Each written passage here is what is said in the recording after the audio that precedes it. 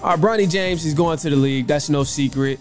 And he's been doing the combine stuff and running through the draft and all of that stuff, which looks good. He's been playing good in the draft combine and all of that stuff from what we've seen. But he's been catching a lot of hell about only going to the league because he's LeBron's son. And while we know that is the actual truth, we know that's facts. I mean, clearly he's going to the league because he's LeBron's son. But you got to give the guy a chance, man. And I think he's going to have a lot more success than what people are anticipating, just because he does have some sort of game on him. It's not like he's completely trash.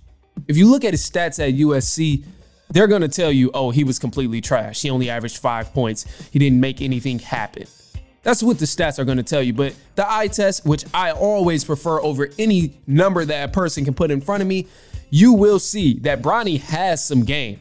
And honestly, it holds a lot of weight that his dad is LeBron James, one of the guys with the best IQs in all of basketball to ever touch a basketball. So if this guy comes in the league and he doesn't have an understanding of the game, when your dad has the best IQ ever, that's going to be disappointing. I doubt that he doesn't have a good understanding of the game. Do I see him coming into the league and making an immediate impact for a team, being a solid role guy right away?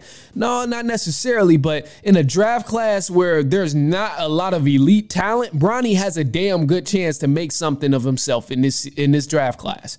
Because you literally cannot name 5 other point guards in this draft that are elite, that are deemed elite. And honestly, bro, to hell with 5 point guards. You can't even name 5 players in this draft that are deemed elite players and hitter or great prospects to draft on your team. Game changers. You can't name them. So Bronny has a damn good chance to go to the league in the first round, second round, whatever. Like, he has a good chance to get picked up, you know, at a fairly good place and then make some sort of impact. Personally, I would prefer to go to a team where, if I'm in his situation, I would prefer to go to a team where I can learn as much as possible about the game, play under an elite coach, maybe an Eric Spoelstra.